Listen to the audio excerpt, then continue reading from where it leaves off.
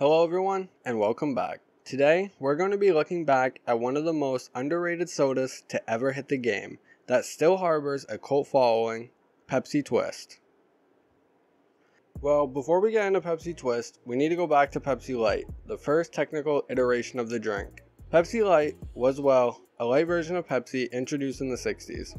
It had a lemon flavor to it almost only due to the fact that the drink contained saccharin, a sugar alternative that had a funky aftertaste. But pretty shortly after its release, aspartame became widely available, which allowed Pepsi to remove the lemon flavoring and reintroduce their Diet Pepsi line. The only problem was they had already created a fan base of people who enjoyed the lemon flavoring, especially as an alternative to Coca-Cola lemon. But it wouldn't be all the way until July 12, 2000, Pepsi would first introduce Pepsi Twist, a lemon-flavored cola along with a diet version.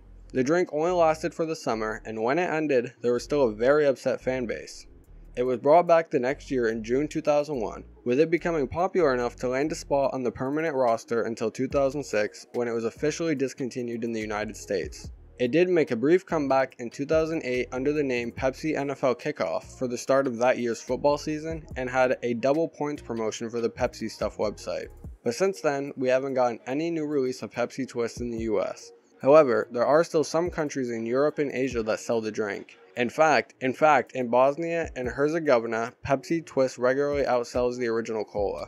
And in South America, the drink was actually infused with a lime flavor instead of lemon. Some countries like Cyprus didn't even start selling them until 2014, while Canada just brought them back for a limited edition in 2017. So, Pepsi is still very fond of this idea, and hopefully it's just a matter of time before we get it back.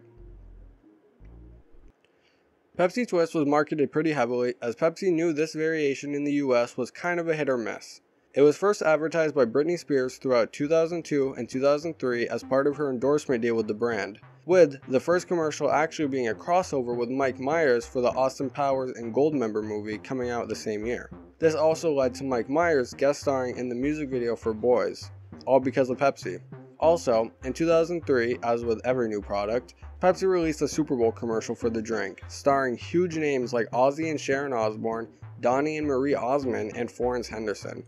In 2005, Japanese toy company Takara released an Optimus Prime figurine that came with a tiny cardboard bottle of Pepsi Twist. And it was even popular enough for American wrestler CM Punk to dub his signature move the Pepsi Twist. But sadly, none of that was enough for Pepsi to keep it going. In 2020, they replied to a fan on Twitter asking if there were any plans on the return of Pepsi Twist, which was met with a stark no. But they did say they'll pass it on to the people who care. So, probably nobody. Looking back, we see a very short story of a product that just still hasn't truly gotten its time to shine, not in over 20 years, and I think that's a little sad, especially with the undeniable fan base surrounding it, and the fact that they still produce it in several countries. It doesn't seem like the American branch of Pepsi really cares about our opinions. Well, that and probably had something to do with consistently underperforming sales. But hopefully if we keep bothering them, they'll bring it back. And don't even get me started on cherry vanilla Pepsi. I appreciate you all so much for watching. It always means the world to me, and I hope you enjoy. Let me know if you remember Pepsi Twist or other things you'd like to see us look back on. And remember to like, comment, and subscribe, and I will see you guys in the next video. Peace.